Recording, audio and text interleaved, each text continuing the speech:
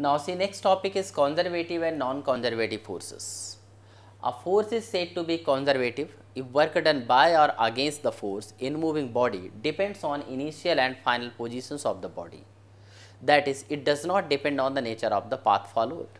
For example, like a gravitational force, electrostatic force and a spring force, magnetic force. These are the examples of the conservative forces. So, work done by these forces are independent of the path followed. Now, non-conservative forces, a force is non-conservative if work done by or against the force in moving the body depends on the path. For example, frictional force, work done by frictional force depends on the path followed. So, take the example of the conservative forces. As I have told you, the gravitational force is the example of the conservative forces. Suppose you have taken body like this and whose weight is acting downside, that is F mg, and now this mg is acting downside. You apply equal force, that is F equal to mg, and take the body to the height h. Then the work done by the force is equal to W is equal to mgh, because the direction and h both are direction of the force applied and h both are in the same direction, and this force is equal to mg, gravitational force. So, we can write the work done is equal to mgh. Now, take another example. Suppose you have taken any inclined plane like this, and here is also this height is h, this is theta, this we can take A, B and C. Any object is here whose mass is m. So, its gravitational force is acting mg to this side. You take its component, this is theta, here mg cos theta, and this side is mg sin theta.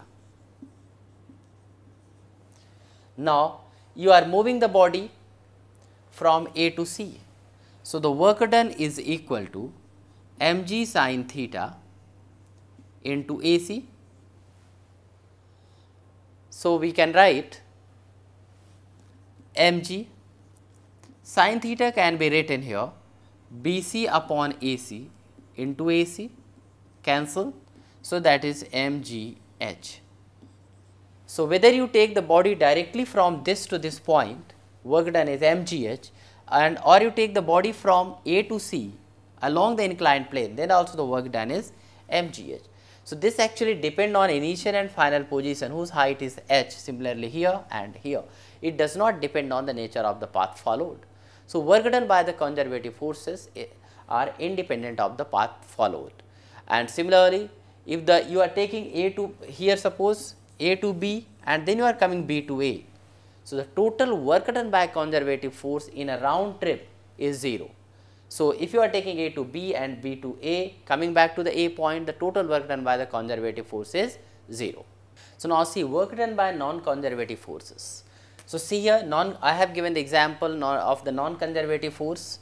So, that is a frictional force.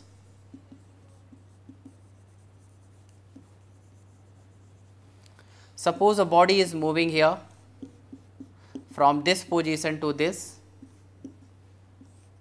that is A to B, frictional force is acting to this side.